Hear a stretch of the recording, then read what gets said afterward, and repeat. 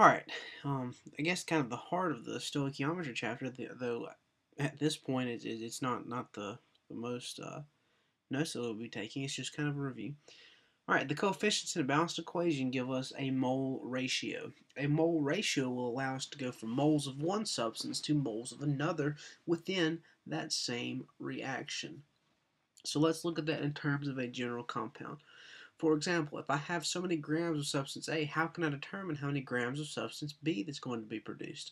Well, I can go from grams of substance A by using the molar mass, which we get from our periodic table.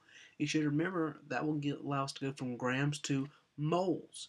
Alright, well, once we get the moles of substance A, we can use the balanced chemical equation to give us our mole ratio to go to moles of substance B.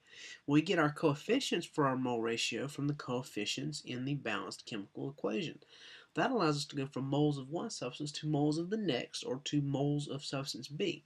Then, once we're moles of substance B, we simply just use the molar mass to go from moles to grams. Remember, we get the molar mass from the periodic table.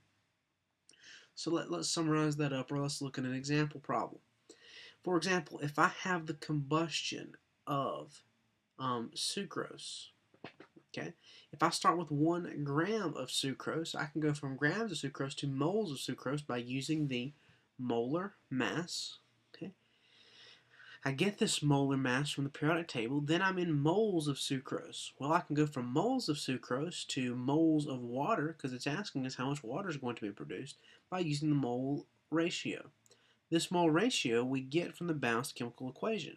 For every 1 mole of sucrose, we're going to produce 6 moles of water.